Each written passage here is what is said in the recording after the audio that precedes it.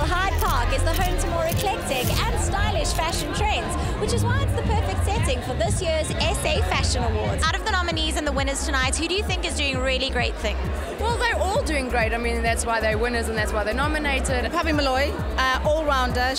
I've met her many, many years ago in the industry. She hasn't changed. I think Bonang has a big chance of getting the ultimate prize. She has had an amazing year. She's such an amazing person and she's a style icon. Fashion designer extraordinaire is what I'm going to call you. David Tlale, you're looking amazing tonight. Tell me about your outfit.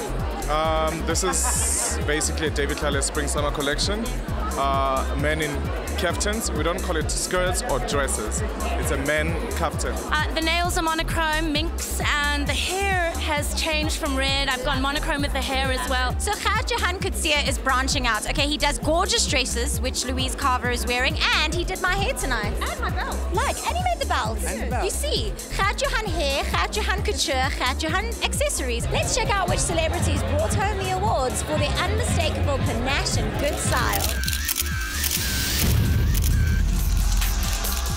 I was 8 when this award show started, and I've been dreaming of getting an award like this ever since, and finally it happened. Last year was my first invite to the Side Awards, and I was like, wow, I'm invited to the Side Awards. So to actually win something this year, I'm over the moon. SA's Most Stylish definitely came out tonight to award the best of the best. From celebrities to models and actresses to media personalities. I'm Roxy Berger for Flash.